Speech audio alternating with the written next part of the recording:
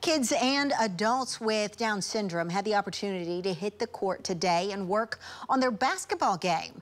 News 9 Cameron Joyner talked to a family who says the basketball camp is the highlight of their summer.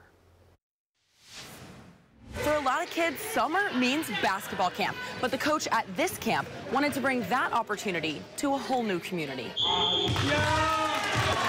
It's not what they can't do, it's what they can do. Dribbling, shooting, and just having fun. They're just great athletes, too. Simple, but impactful. They're so appreciative, they're so loving, they enjoy the sport.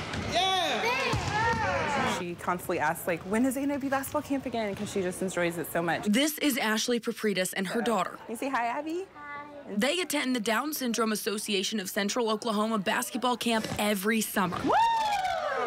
I love that they can come and work on skills that they don't typically have the opportunities to do at other camps. The camp is a safe space. For our community, there's not as many that exist out there. But she says there's a reason this camp stands out. Coach Jerry's fantastic. He is so good at relating to the kiddos, understanding where they need to be pushed and what they need to do, or they need a little break. And understands that each athlete is different. Abby works better when she's motivated this way, or this works best for Abby to, to get her to do her drills and stuff.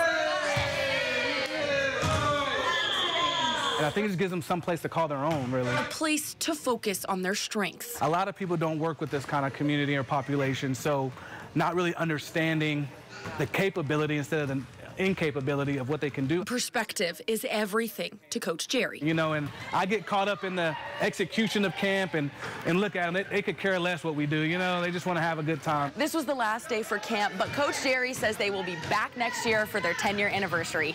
In Oklahoma City, I'm Cameron Joyner, Oklahoma Zone, News 9.